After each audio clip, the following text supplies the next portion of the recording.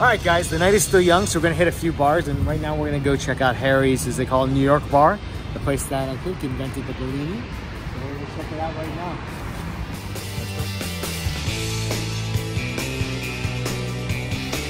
So I got a Harry's pick-me-up.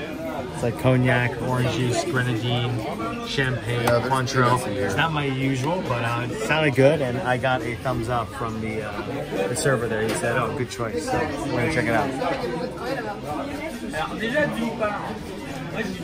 Cheers. Oh, delicious. It's good. In the Ritz in Paris, and I'm drinking this wonderful drink. It's called Because I Cried in November. It happens to be November. It's a Kumquat infused bourbon with a little bit of I think vermouth in there, and it's really delicious. Let's see the etching for Hemingway. You can see that, but beautiful scene.